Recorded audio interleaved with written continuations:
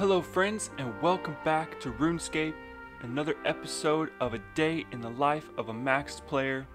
And I couldn't help myself, guys. I know in the last episode I said I gave up on the yaktrack, but look at me now, 45, and we've got a bunch of Slayer to do.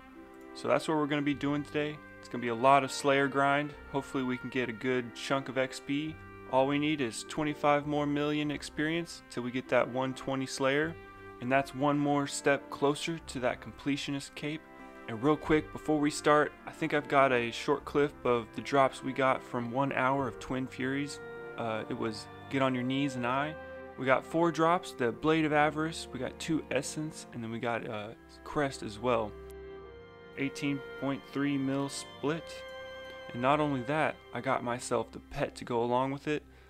So that both pets for this boss done, all I need is the Blade of Nightfall now, and that will be the log complete. And in the last episode we got ourselves the Gemstone Dragon task for Nightfall girl, and in today's episode we're finally going to finish it, and we're going to do a lot more than that, don't you worry. It helps that we finished those Karamja achievements, so now we got the gloves 4 and we can teleport straight there. I believe you don't even need the elite achievements done to get here, but regardless, we've got them done. Now we're going to take down some gemstones. These dragon stones aren't quite enough, and these hydrixes are a lot more like it.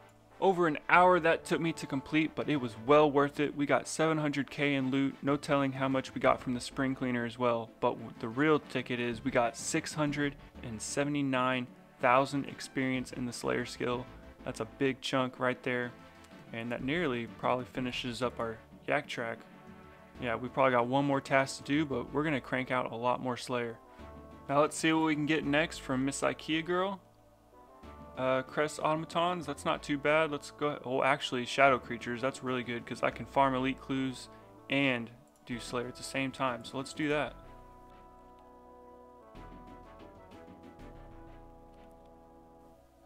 Okay, that's task done. We did get that yaktrack done, but I'm gonna sit here and finish off this aggro potion.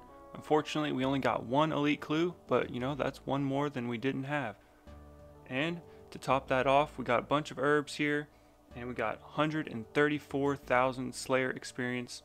And after we finish off this potion, we'll go and get another task and keep rolling. Okay, now we've got Lava Strike Worms or Soul Devours. May be worth it to do this so I don't have to go in the wilderness. And that's the yak step done as well. What do we got now? Fishing and mining or hunter. Looks like we're going to be using up the rest of our skips here. Just got Slay Bell's Ring 5. That's 10,000 corrupted and devour creatures killed. And this task should give us another 102,000 Slayer experience. And 6 keys. Say we got pretty lucky. We also got a shield left half piece. We also got some daily challenges to turn in. That's another 137,000 Slayer experience to add to the list. Now we have 95 Valbloom tasks. That's pretty good. Get a lot of good GP with them. It's definitely better than 57 Steel Dragons. And we're going to take down the highest level Valbloom there is, and that's the Liverworts. I think it requires 110 Slayer, and you just gotta pray range. And they have one mechanic when they spit some stuff at you, but I think as long as you use Freedom or Anticipate, it'll end up hitting themselves instead.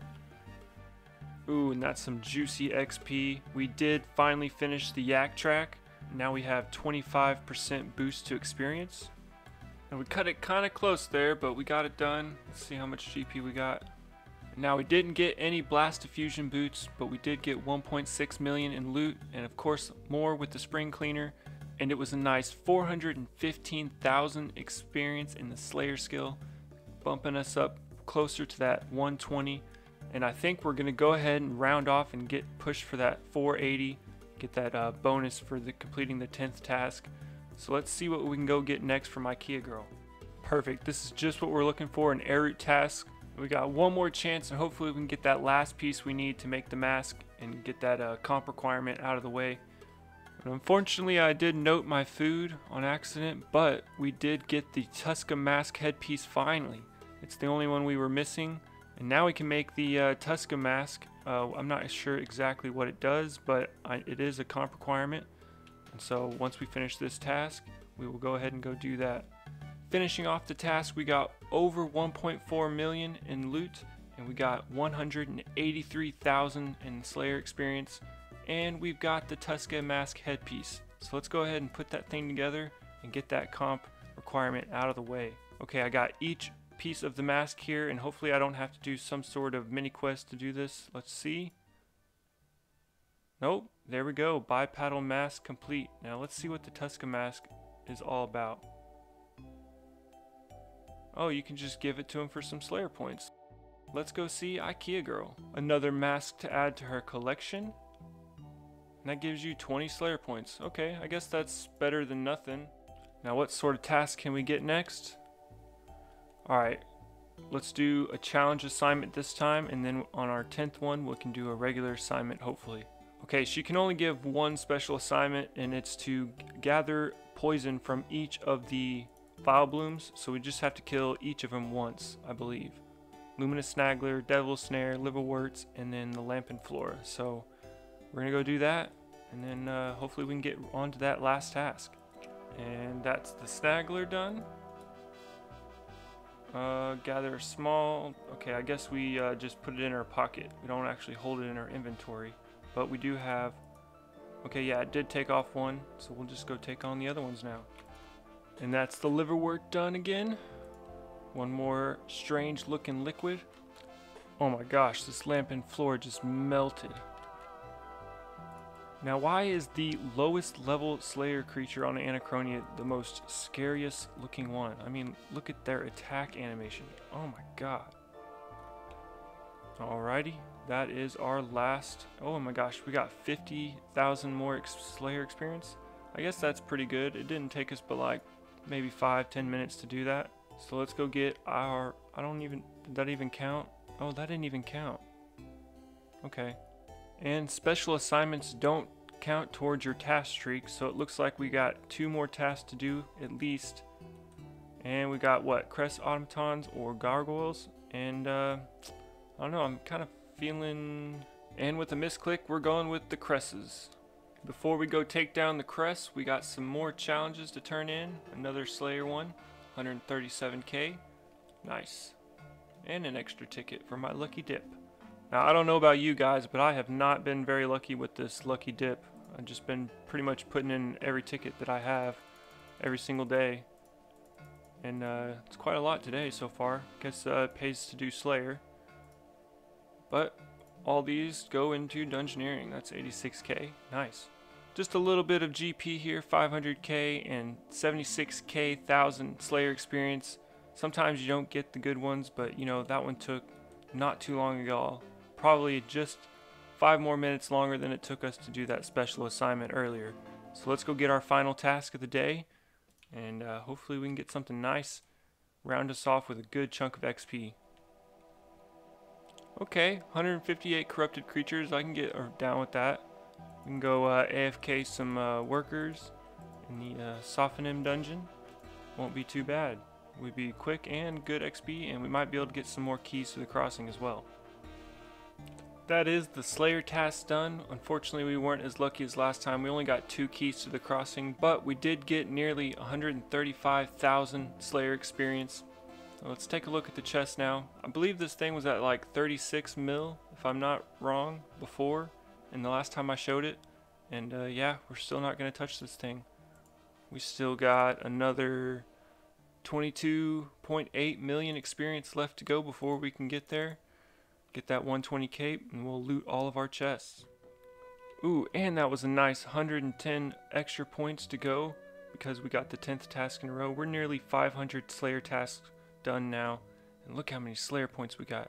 563. That's so nice. Don't even know what I should buy. Probably a lot more of those soul capturing things, those Ushabadis or something. I think that's how you say it. Yeah, these things, the Ushabadis. I think I said it right the first time.